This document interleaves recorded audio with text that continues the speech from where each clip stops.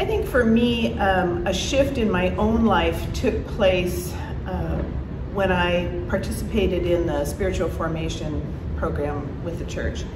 And that was a 3-year program, and it was transformational for me to realize how much I needed to depend on Spirit in my life instead of just kind of getting the job done, is to take time to find out where the Spirit was leading me. So, I don't know, do you have any? Yeah, I think that the Spiritual Formation Project really opened my eyes to more of what I think I knew I was looking for. I think I've always been a questioner, and so asking questions of God, something I do regularly, but I don't know that I ever labeled it as discernment. I think I just wanted to know. I can remember a real important event around discernment happened for me as a young adult when I was questioning God about some experience, and I suddenly realized it was like, well, should we go here or should we move here? And it was God. God didn't really care. It was going to be, He was going to use us wherever we went. And I think then the Spiritual Formation Project helped me realize that, yes, that was what discernment was about, was being open to not the answer I was looking for, but to answers that were out there. I just read this morning, my theologian that I always quote, Henry Nouwen, said that solitude isn't a solution, it's a direction. And I know that for me, that direction was pointed to by Elijah in terms of looking for that still small voice. And that's what I'm always seeking. I still feel like I'm a learner on that path. And I didn't attend that course, but I did notice a change in Faye, in that she was spent a lot more time in meditation. We kind of slowed down a little bit. I think that was helpful, because at the time we were going through some issues with the building of the labyrinth here at Southridge, and we slowed down and we spent a lot more time thinking about the spiritual side of building a labyrinth.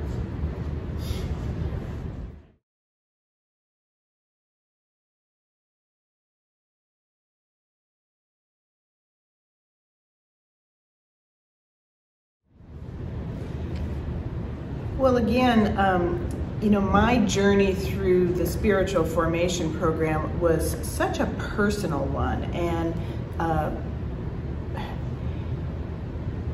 then at the end of our 3-year program, we were given this assignment to do a project, and all of a sudden it became like, maybe this isn't all about me, but maybe I need to figure out ways to share spirituality with others.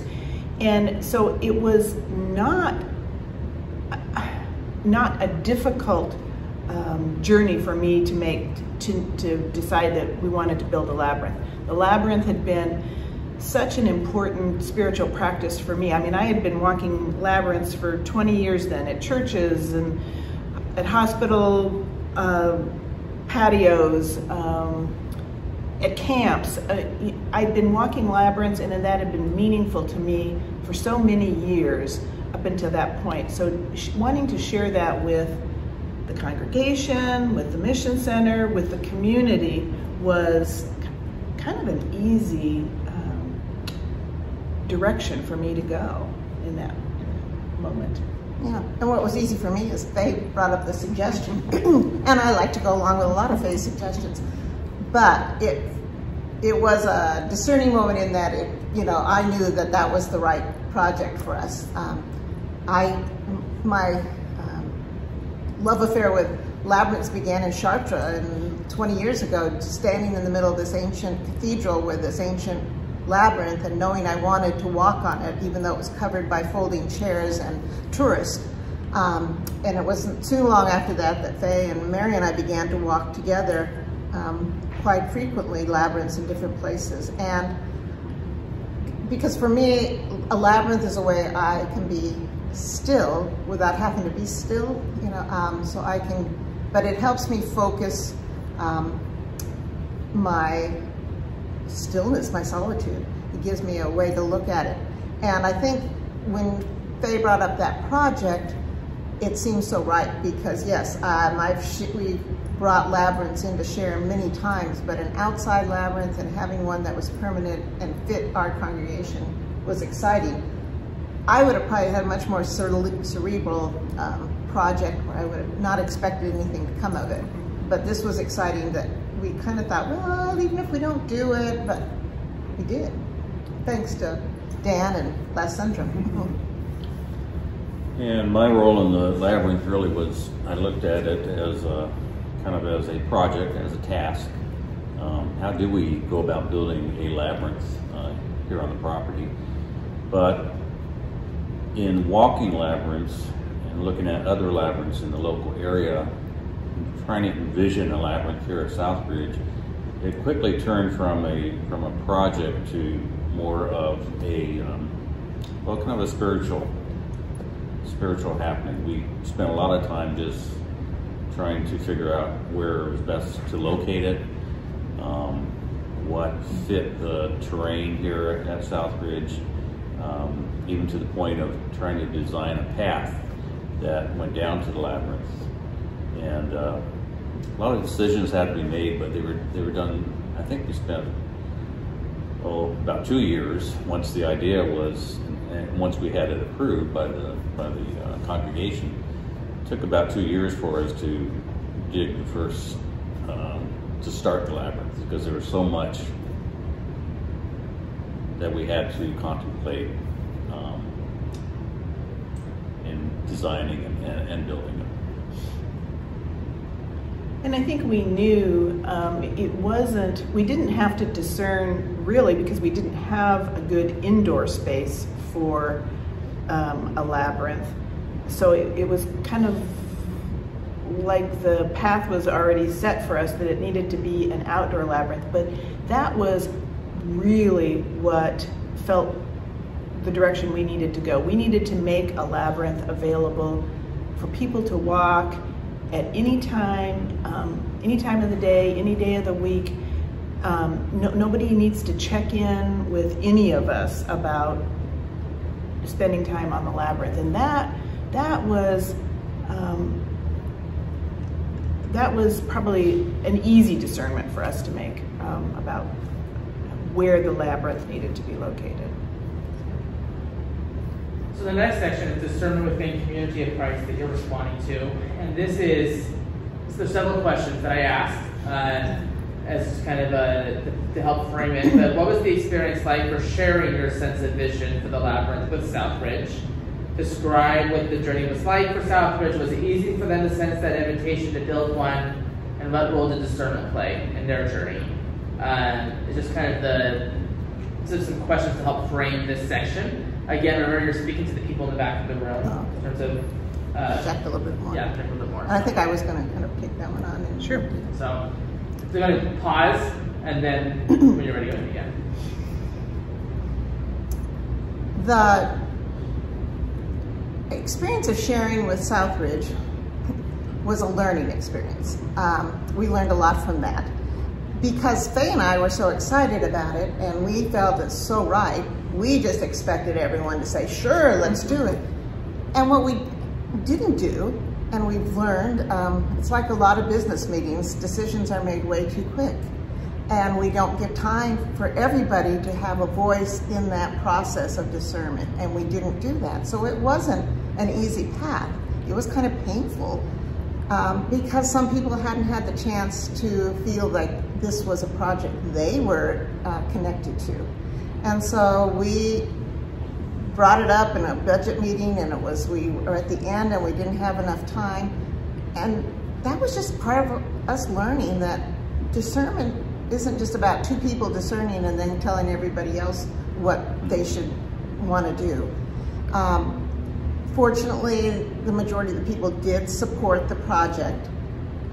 And we had to kind of go, oh, okay, and they did do it, but we were aware of some of the reluctance. But to be honest, once the decision was made, we just moved forward. It had been made, and people have been supportive, and I think have embraced it as a congregation, and people who haven't had experiences with it have been willing to experience and support and also see some of the fruits of that labor. So while it was a learning experience, that's an important part of the discernment, is learning and growing and being more open to what a congregation as a whole and how we make decisions as a congregation. Well, and I think that process was helped me better understand too, that even though discernment feels like we wanted it to be a communal discernment process, and it really couldn't be. It had to be very personal for each person, and each person's discernment journey is different. And I think that was kind of an aha moment for us, like, not everybody is on the same journey that we are. So everybody discerns, and you can't have a timeline really with it. You really need to let things be a bit. And we did let things be. Yeah, we let things be for, I think we waited about 2 years once the project was approved before we actually started it. And in those 2 years, we spent more time with people who were not 100% on board with the project, got them involved. So a lot of the ones, the biggest naysayers, ended up helping to make decisions on where it was located, color scheme. You know, got the whole congregation to be more involved. We didn't get everyone on board, but I think if we took a poll today, I think everyone would be on board, because it has proven to be a nice thing that we did for the community. It is oftentimes we'll come out and there'll be members from the community walking the labyrinth. So that always makes you feel good. And I think if you look at discernment overall, it taught us that discernment isn't coming up with a right answer. You know, you come up with the best answer that you feel, and then you all work together as if it's a communal decision to make it work, or at some point to say, we should have asked a different question maybe. So that was an important lesson also.